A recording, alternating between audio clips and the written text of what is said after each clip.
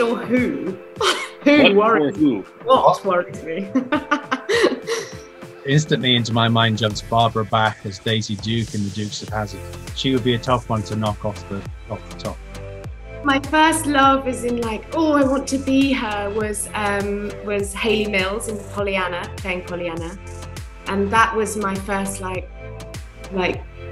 yeah, I just adored her and like, you know, looked up to her. I used to love this show called Brum. It was about a car when I was a kid. I used to love that. I got obsessed. That was my favorite. That was my first TV love. He brummed his way along the pavement until he came to the crossing. I guess, yeah, when I was a kid, my favourite TV show was Rupert the Bear. And there was this one character in it, and I just couldn't stop watching that. It was like the episode I watched on repeat.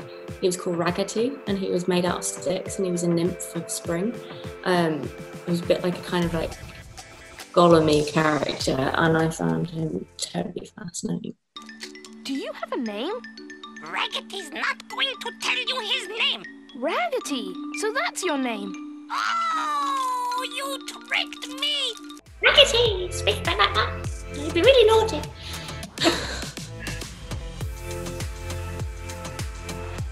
Loads. I'm such a wimp when it comes to anything a bit scary. Yeah, I watched Save Me, the show that Lenny James wrote and starred in for Sky, and that gave me that it's such a disturbing show. It's such a brilliant show, but it's such a disturbing subject matter. That gave me dreams about kind of violence and sort of just, you know, not your kind of nightmare, you know, your classic nightmare where yeah.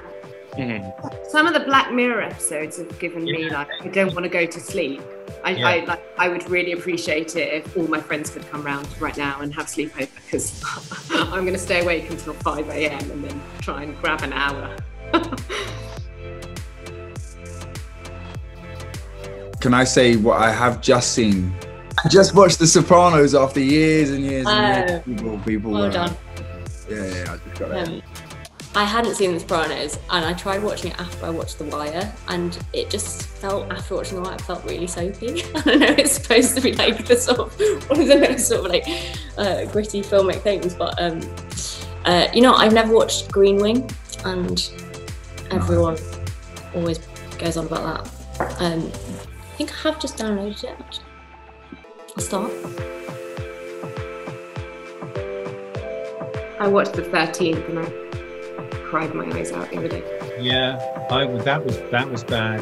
The last time I was watching When They See Us Again, that documentary about, you know, the Netflix show When They See Us, which was featured in 13th, and then the show that Oprah Winfrey hosted, where they bring the actual exonerated Clive on and the cast, the producers of the show of When They See Us. That was powerful. I want to say The Office, the UK version, but I know that Ricky Gervais only ever wanted 2 seasons. The Wire, I'm thinking about rewatching it. I'd love to see more now. Only Fools and Horses. It's like a sitcom, but it's fantastic and it's finished. And they only did 3 seasons. Did they do 3 seasons or 2 seasons? No, they did quite a lot. They did like 10. Oh, did they? It's like an iconic British show. Would you make it contemporary? Like for now, would you go back? Yeah. I think so. Been watching Dead to Me, and some of Christina Applegate's her little like side notes that she does are just hilarious, and I was laughing out loud at some of those. Got me. I've been sort of laughing in despair, actually, in disbelief at our daily press briefings by this government about what's been going on, about how they're handling COVID and how they're handling the easing of the lockdown. It's kind of laughing and then kind of crying at the same time, just laughing with disbelief at how.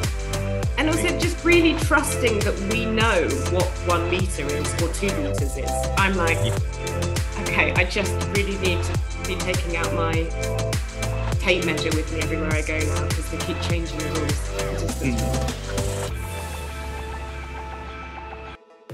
One of my favourite shows that I feel like not enough people seem to have heard of is Better Things.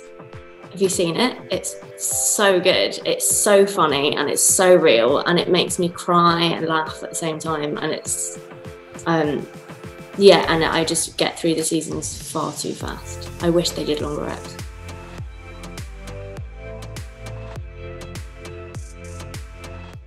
Like the sound of this video?